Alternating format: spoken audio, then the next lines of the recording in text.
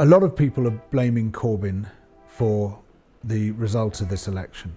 A lot of people blamed Hillary Clinton for the result of the presidential election that brought Donald Trump in. Now, Clinton and Corbyn are opposites as far as progressive politics are concerned. People have blamed the opposition in India for the re-election of Narendra Modi. They've blamed the opposition in Australia for the election of Scott Morrison, in Brazil for Jair Bolsonaro, similarly in Hungary and Turkey and Poland and the Philippines. Actually, blaming isn't going to get us very far at all, because what we're witnessing is a global phenomenon. Something big has changed. The oligarchs have discovered the formula for persuading the poor to vote for the interests of the very rich. And that formula includes massive lying and cheating on an unprecedented scale, mobilizing social media particularly to generate mendacious, manipulative adverts and memes and conspiracy theories in order to swing people round or to turn them off from voting altogether, pushing forward killer clowns like Johnson, like Trump, like Modi, like Bolsonaro, who will do whatever the oligarchs want, but present a sort of almost amusing face to the public, and so we laugh along with them. And then they learn from each other, they teach each other. In fact, very often the same political operatives will hop from one campaign to another, constantly refining the model, refining the formula. So it's a mistake to fixate on one leader or one political party and say, oh, look how badly they failed. Sure, there are failures. There was a lot of internal division within the Labour Party. That really didn't help. There was a lot of disarray over Brexit, with a lot of wobbling about what the Brexit position should be. Lots of people really liked Labour's manifesto. So it wasn't the policy which was the problem. And I don't even think primarily it was the leadership which was the problem, but any Labour leader putting forward those policies whose aim was to transform this country would have been demonised and ripped apart. The fundamental problem is the incredible grip over our imaginations that the billionaire press still exerts, combined with highly effective and misleading use of social media. This is a global phenomenon. Something huge has changed. People who wouldn't have stood a cat's chance in hell 10 years ago are suddenly winning elections all around the world at the moment. Why is that? Because they have worked out the formula for how to do it. If there is a formula for how to do it, there must also be a formula for how to resist it. But how? Tell me how! One of the things we need to do is to ensure that people are much more aware of what is fake and what is real. Dark ads on social media telling total lies. Facebook, Google, Twitter, they're all deeply culpable in this. So we must defend ourselves from lies, and that requires digital literacy, and there are ways of doing that. On the day of our general election, in Finland, a 34-year-old woman, Sanna Marin, was chosen as their Prime Minister, and she's the complete antithesis of Boris Johnson. She could not be more different. There was one crucially important thing that Finland has been doing for the past 5 years, and that's investing very heavily in digital literacy, in helping people understand how they can be manipulated online. Finland has been judged as the country with the highest resistance to fake news now. Now, obviously, we can't expect Johnson or Trump or Modi or Bolsonaro to introduce an effective digital literacy campaign because they don't want their own lies exposed, but you don't have to rely on governments to do that.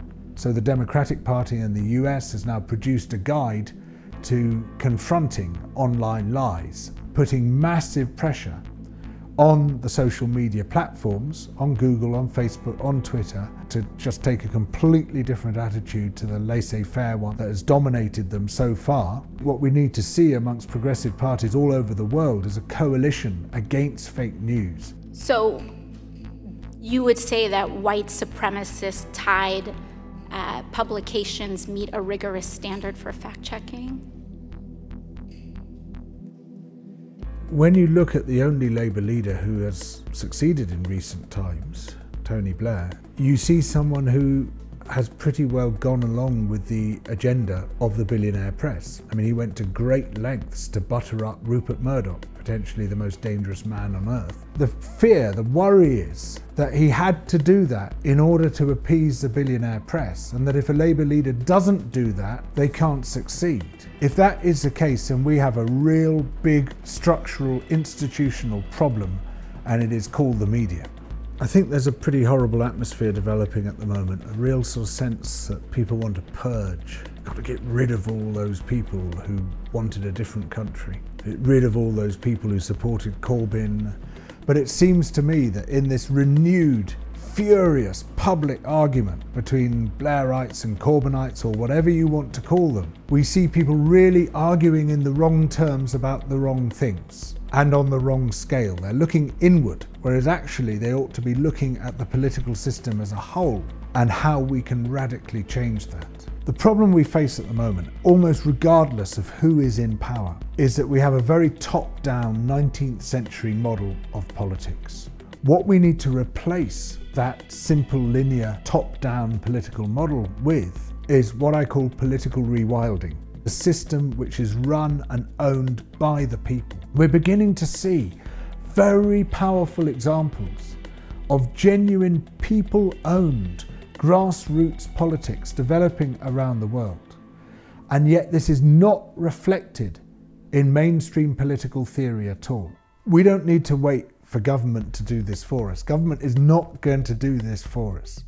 We start doing it at the municipal level, in the towns and the cities. So where there are favourable local authorities, we put pressure on them and we work with them to design these completely new grassroots politics. And then once we demonstrate the model, what you find very rapidly, and this has happened in other parts of the world, other people want it.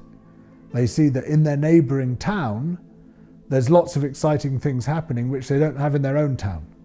So the demand for that new politics begins to spread and begins to grow and gradually can transform the nature of the whole nation. And then it's much harder for the oligarchs to get a grip over political life. We also have to attend to the short-term crisis that many people in this country now face. Even though most of us are really hungry, we have to be careful with our food. So we try not to eat a lot in one day. Continued austerity, continued exclusion and marginalisation. There's going to be a rising tide of xenophobia and hatred. It's even central government policy now.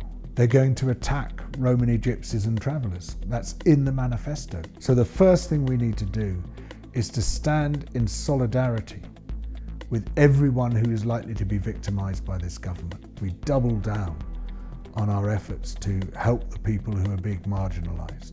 We have an overtly racist Prime Minister. Just since the election already, we've seen a marked rise in racist assaults. No one must be left to face the consequences of this election alone. I mean, my big hope is that that result is going to spark a much wider discussion about what needs to change. We need not just a change of government, we need a change of political system. We know that just as there is a formula for the oligarchs to take power, there is a formula for defeating them and for ensuring that there's a far more effective and robust democracy than we've ever witnessed anywhere. And I'm beginning to see the first strands of what that formula might be. And I actually think it's very exciting. So yeah, this is a time of despondency, but it's also a time of hope. Double Down has been achieving extraordinary things, reaching millions of viewers, making the films that you're not going to see anywhere else. And this has been made possible by the fact that it now has over 1,000 patrons. Come and join the network, helping Double Down News to get even bigger and more effective than it is already.